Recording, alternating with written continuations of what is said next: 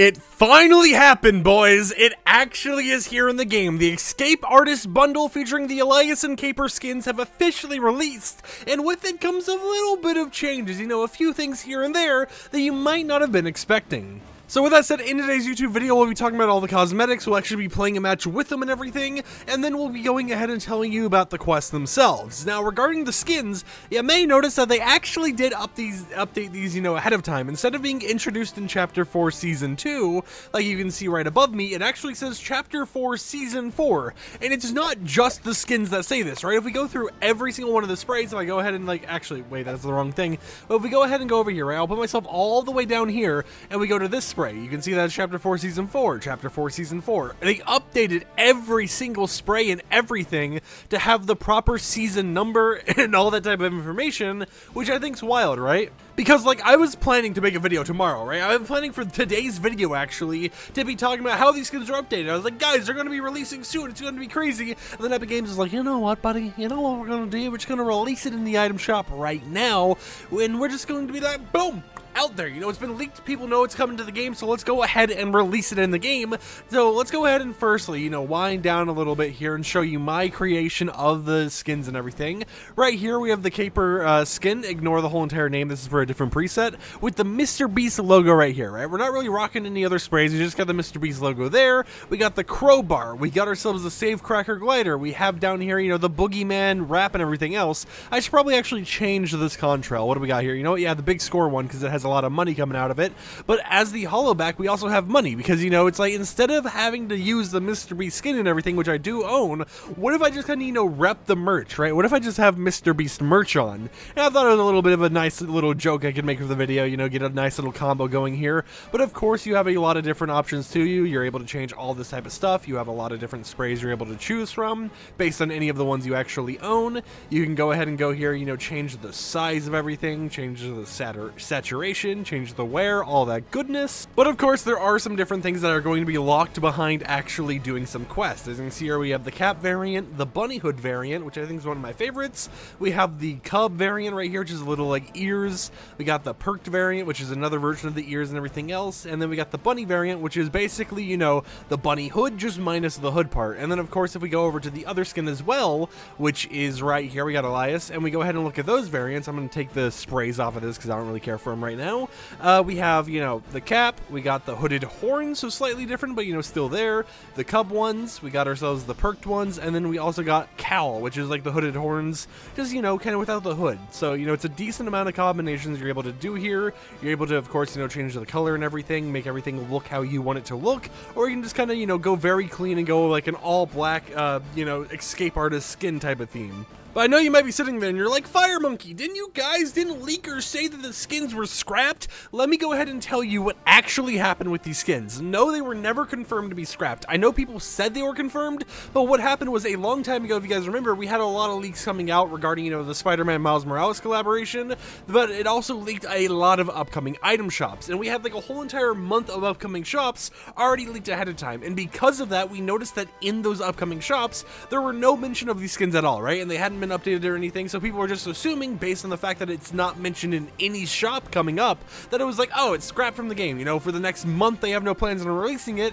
so they probably have no plans on releasing it overall. However, I do think the way people went about saying it being permanently scrapped, not coming to the game, is something that was a little bit iffy and should have been better elaborated on by saying it has no plans on currently releasing in the item shop or something along those lines. But of course, now they've been updated, they're actually in the game, and we can use it. We can actually hop into a match with this skin equipped and play it like normal. Alright, now that we're in game, you might be curious, what are the quests and everything, so let me go ahead and move my webcam once again over to the other side, and let's open up the quest menu.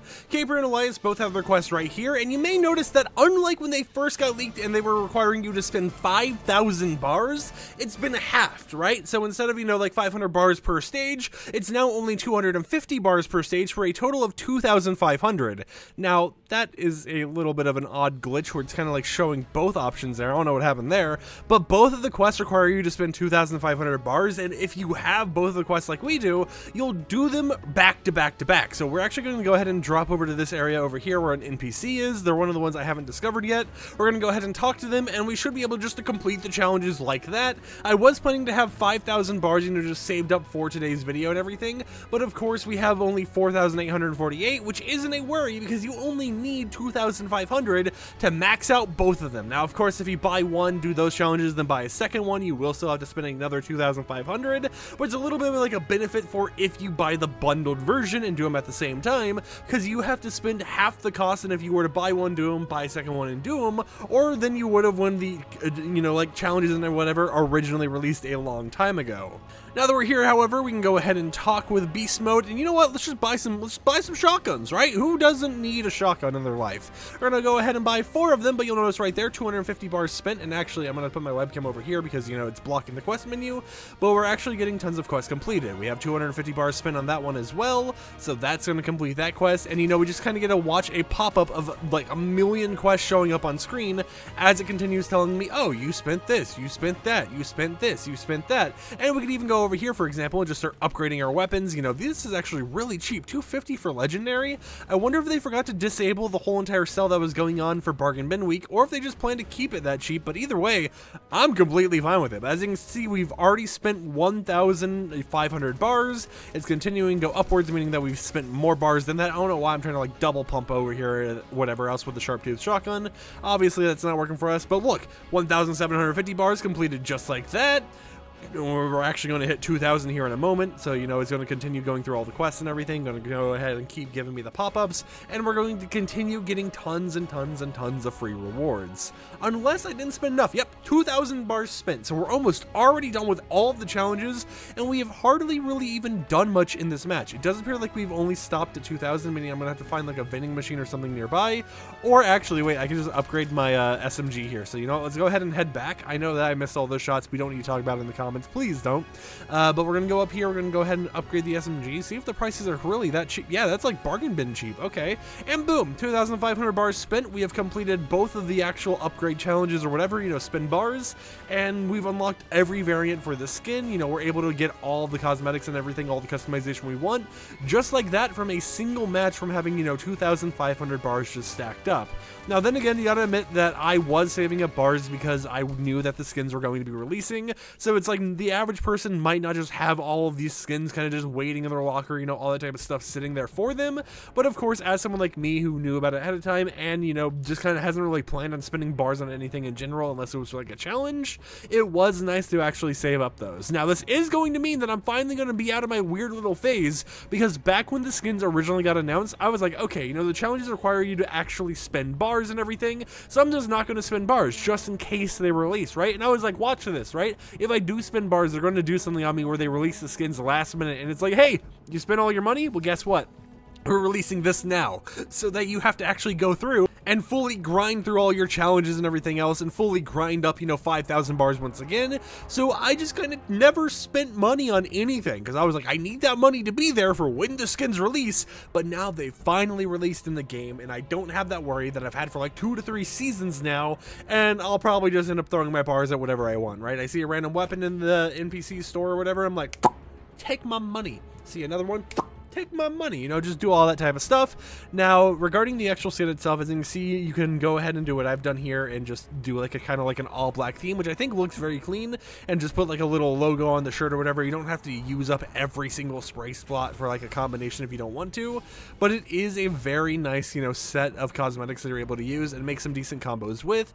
And I don't think that they'll ever do anything like they've done with, like, you know, the superhero skins and everything else, where they're like, yeah, you know, people are making all black combinations, hiding in whatever they're hiding in, and just doing stuff that way, because I don't think these skins are really, like, you know, that disruptive in that behavior. Because, like, if you look at it, right, of course, you know, I have this like shading on or whatever, you know, I got the whole entire like dark theme going on with the outfit and whatnot.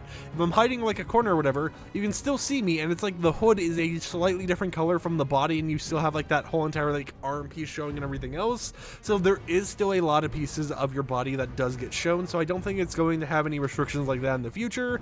But of course, Epic Games is a little weird with that type of stuff, you know, at times, because like with the whole entire like Academy Champion skins, you can't do like 2 layers of black on, you know, a specific color option and everything else. So maybe they'll end up changing it, but I highly doubt it. Just personally, based on how the skin looks, I think it's fine without it.